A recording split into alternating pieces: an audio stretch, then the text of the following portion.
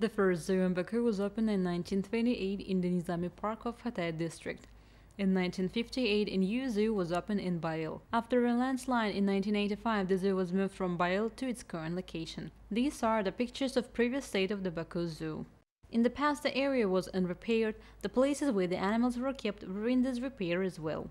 On the initiative of the founder and head of the Idea Public Union, Leyla Aliyeva, large-scale reconstruction work was carried out here. As a result of major reconstruction work, which lasted for 4 years, the Baku Zoological Park has been brought to the most modern level.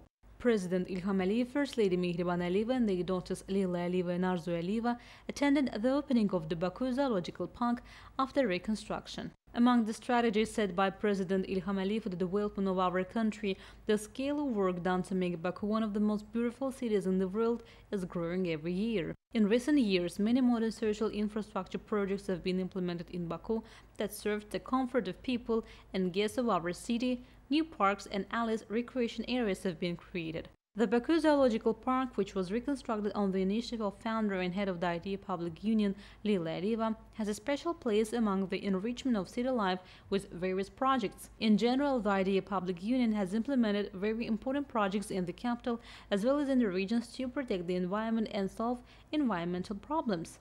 This park was created at the level of modern zoos in the world. Of course, this project will be one of the most popular destinations for many tourists who will visit Baku in the post-pandemic period. After the reconstruction, the zoological park has become a comfortable and interesting place for visitors.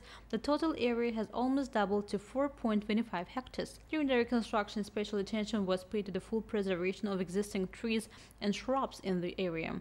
A more natural environment has been created in the zoological park. Along with other innovations and various entertainment facilities, the area has a playground, lecture hall, and electronic guide system. The zoo has become a place where everyone, people with disabilities, visitors of all ages, can relax and spend a good time. As a result of major reconstruction, more comfortable aviaries, aquaterrarium, artificial lakes and pools, and veterinary clinic have been built for the zoo's residents. Animal shelters have been designed to meet the unique needs of each species and have been significantly expanded.